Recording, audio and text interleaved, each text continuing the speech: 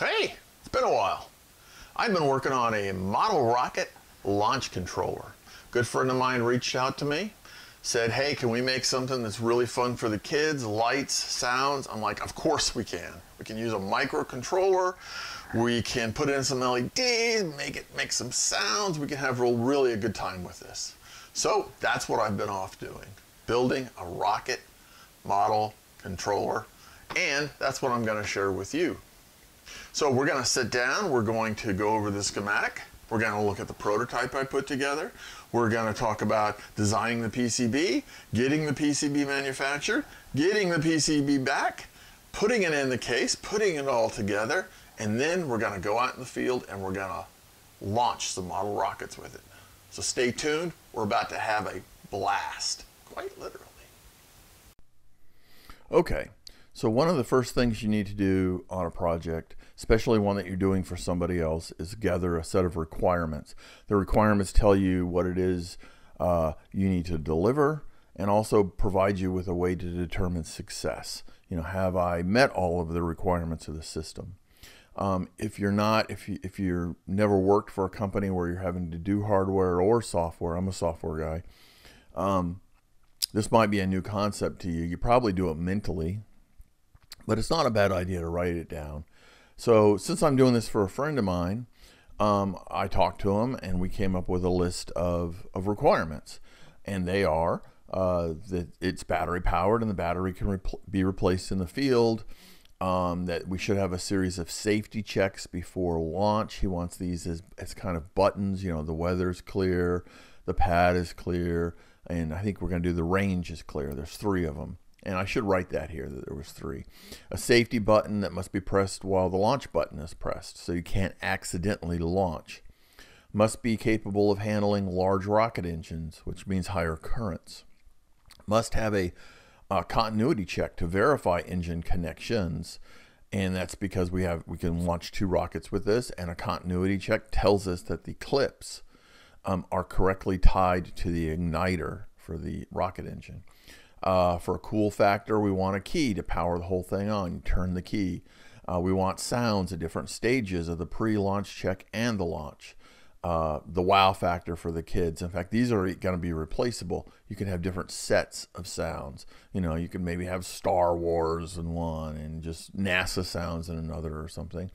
You must be able to launch 2 rockets, either one at a time or together. And then he told me like some of the colors that he wanted. So we have like a power LED is blue, continuities are red, the ready buttons, which really represent this checkoff process here, whether clear, those are green after they've been pressed. So now that we actually kind of know what we're delivering, and what is that? That is a battery powered model rocket launch controller that has a key to turn it on, can handle up to 2 rockets, and launch them in sync or one at a time, has some additional fun buttons for, you know, weather clear, pad clear, range clear, has sounds that play when you press those kind of things, and can check continuity, and also can launch large rockets, and has a safety button. Once you know that, now you can go and start trying to come up with a design, and that's what we're going to look at next, is the actual design. All right, so I am in KiCAD right now, and I'm going to show you the schematics. So there's actually 2 pages. Let me see if I can roll this up and try to maintain a size that is helpful for you. Let's go to the second page first, which is really just all the cable connections. If we look at this, remember our requirements. We've basically got, we're going to use 2 battery sources. This is from having done some testing. This is going to give us about 14.8 volts, at least after first charge, you know, if it's charged. This is used to drive the igniter. This is what we're going to use to launch the rocket. And this battery source over here is what we're going to use to drive the circuitry. 5 volts basically. We'll talk about that. We've got some switches here, power switches. We've got LEDs, and you'll notice all of these have connectors on them. So it's designed this way so that I can build out the boards, or board in this case, and my friend can actually then build the case separate, plug the pieces in, So, and I'll show you the finished panel and stuff.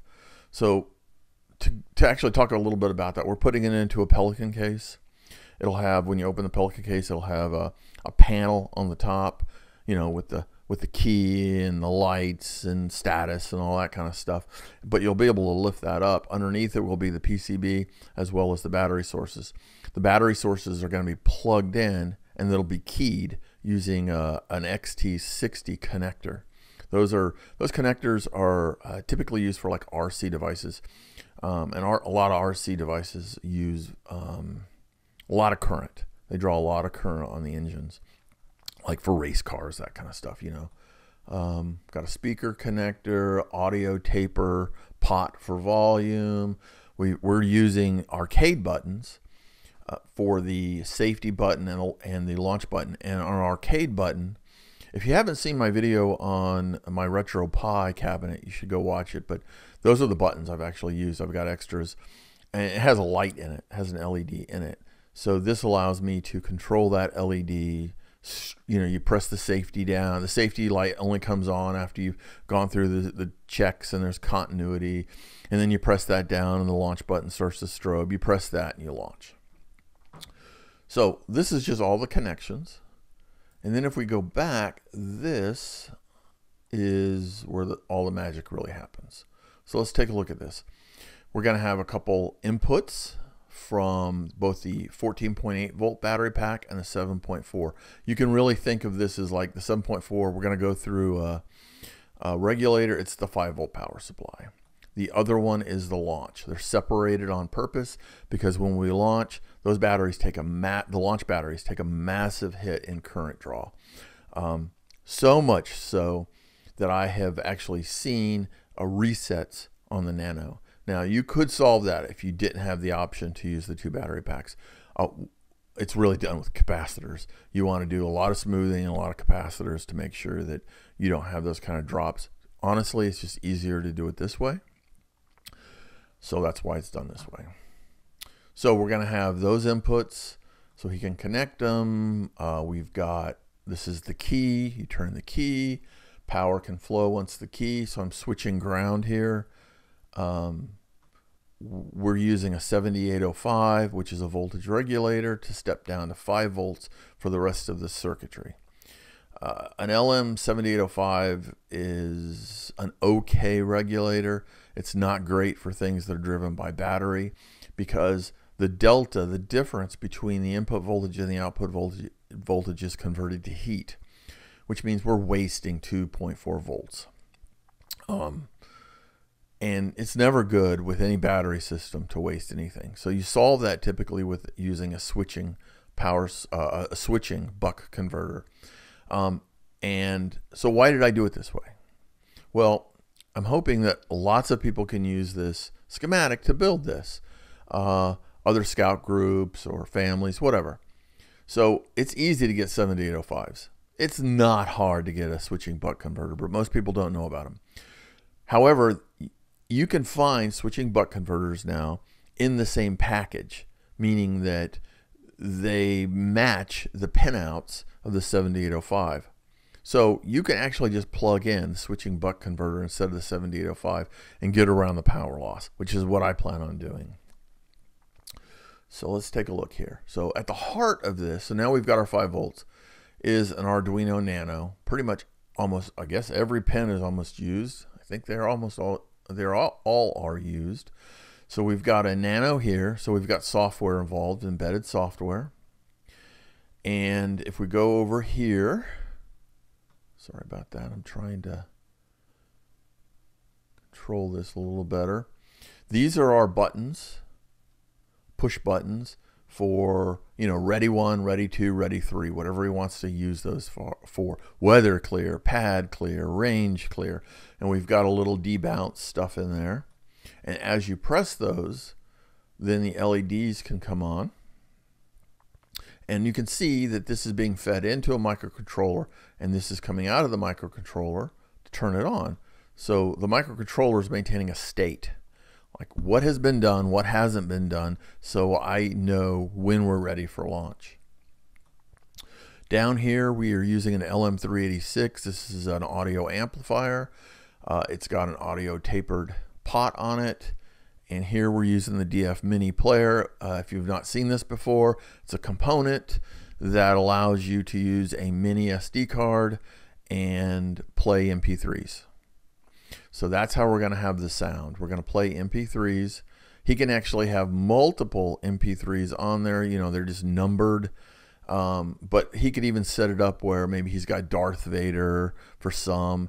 And you will have to pull the SD Mini out to change, you know, what's currently going to be selected programmatically. But you know, you could have different kinds of sounds. You could have the kids' voices, whatever you want. If we go over, let's see. Okay, so these are the launch circuits. So let's see what we've got here. Let's go up to the top, because this is where, you know, the rubber meets the road with this stuff. So I needed to know continuity. So I ended up using an auto relay. Auto relays are 12 volts. They can handle a lot of current. So I'm using a relay, and I'm also using a MOSFET to switch the relay. This runs out to the rocket and it's using an RCA connector. And at the other end of this wire are two alligator clips that clip onto the igniter. So if we look at this circuit in its default state, we have the ability to put 5 volts here. We have an LED here, which will only light when we have continuity all the way out to the pad. So this LED will light, which means that this point here will be sunk to ground. So that's how we know whether we have continuity or not at the microcontroller. Are we at ground or not at ground at this point? So once we know that, we know that we have continuity. We continually check continuity also. Continuity does go away when we press the launch button, because pressing the launch button causes the microcontroller to send a 5 volt high to the MOSFET. The MOSFET then opens source to drain, and this causes it to switch over. We get 14.8 volts here all the way out, and then the microcontroller has a timer in it. I'm still playing with the timings, you know, anywhere from maybe half a second, 500 milliseconds to a second is probably what we'll use. As you notice, I ask myself questions while I'm doing designs. The answer to this so far has been no. I'm not putting a current limiter anywhere in here. I don't need to. The batteries have an internal resistance. There is a natural current limiter to some extent there, and we're talking about milliseconds, and I am using thicker wire. The relay is designed for it, etc. So that's how it works. Basically, you send a signal to the MOSFET. MOSFET causes the relay to switch, sends the power all the way out to the rocket, which ignites the igniter. The rocket takes off. As soon as power is removed from the launch, the MOSFET, basically it gets pulled to ground, but turns itself off, and now we'll switch back over. The last but not least are these buttons. We have a safety button and we have a launch button. So once everything is go for launch, if you will, the safety button can light up. And once it's pressed, so you have 4 inputs here, you really only needed 3. But I ended up with, maybe not. Look at that. I guess you do need 4. I got a 5 volt in. I've got LED. So yeah, okay. I thought you only needed 3. I thought there was 2 grounds, but nope. 5 volts in. So this is one of those arcade buttons, and what it does is it can light up, so it's kind of cool. If you've not seen my retro Pi cabinet video, you might want to check it out. You'll see the buttons there. I had some left over. Okay, so this comes on, the LED comes on, they press it, I sense that it's been pressed, and then I strobe in the code the launch button, kind of a UI, you know, kind of indicator that they can press it. When they press it, You've already seen what happens at the MOSFET and the switch. Sorry about this. I think it's my mouse, but you've seen this happen. And there's two of them. So we talked about having to support 2 rockets. There's 2 of them. How do we know which rocket? At the top here, we have a rocket selector switch right here. Jeez. Okay. So we've got rocket select 1, rocket select 2. The way he wants it is if rocket select 1, the switch is set, you're shooting off 1 rocket. Then you can turn it off, turn on 2. You can switch it. If they're both up at the same time, that means they're shooting off in sync. It means we want to shoot 2 rockets off at the same time. So anyway, that's the schematic. It'll be up on Bitbucket. You're welcome to look at it, change it, do whatever it is you want to do with it. If you see anything you think I've done wrong, please share with me. I'm always learning. I'm not a professional hardware guy at all. I'm learning all the time. So please share with me if I've done something wrong. We're going to go over to the bench now, and I'll show you the prototype. And then we'll talk about making a PCB layout and ordering some boards to actually make something more reliable than a prototype board. All right, see you at the bench. All right, so this is the proto board based upon the schematics, or fairly closely to the schematics. Of course, I've done a lot of soldering, desoldering, building it out. We'll look at that in a few minutes. We've got a series of push buttons here for our 3 ready states. We got some LEDs for our ready states, safety button, a launch button, select for choosing a rocket. We got a key over here. We've got 20 feet of RCA cable wired up to allow us to simulate a launch and continuity. This is a 12 volt automobile bulb which we can use to simulate the launch. So let's go ahead and power it on. So we turn the key on and we see that the Nano comes online. Now the first thing we need to do in a simulated or a launch is we got to check the weather, or ready state 1. We check ready state 2. The range is clear. And we check ready state 3. The pad is clear. Which took our LEDs and made them all green. And it also changed the state of the safety button. The safety button is now lit. Now when I press the safety button, the launch button should come on and start to cycle, and it is. And when I press the launch button, we should send 5 volts to the gate of that MOSFET, and we should then toggle the relay and send voltage and current, the current down the wire there to launch, in this case, the bulb. Launch control, this is Houston. Go for launch. And there you go. That's how it works. After that, it resets itself and it's ready to do everything again. The LEDs are off. So if we go ahead and take a look at this, let me go ahead and turn it off. And I'll start pulling off some of the parts. You can see we've got the arcade switches here. And those go on the motherboard. You have a safety and you have a launch. We've got some LEDs, and again, I told you we were going to use JST connectors. You know, we got the LEDs. Looks like I'm getting, and that's, you know, part of the problem, is you can get some, after building the proto board and you've soldered and desoldered so many times, it's kind of easy to get some shorts and stuff. I'll show you that in just a second. The key is, you know, is it doing what you wanted it to do? I'm going to go ahead and pull out the push buttons for the 3 states. Here's our volume control. And that's the key and the toggle. Okay, so what we've got here is a couple MOSFETs. We got the Nano board, the relays, the DF Player Mini. We've got the LM386 amplifier. If we turn it on the back, you can see, yes, there's just tons of mods and some solder joints. So yeah, it's funny, you always start off and this looks really, really good, and then the more changes you make and tests you make, it gets cluttered, and You know, the solder joints aren't as good, but it's all part of building the prototype.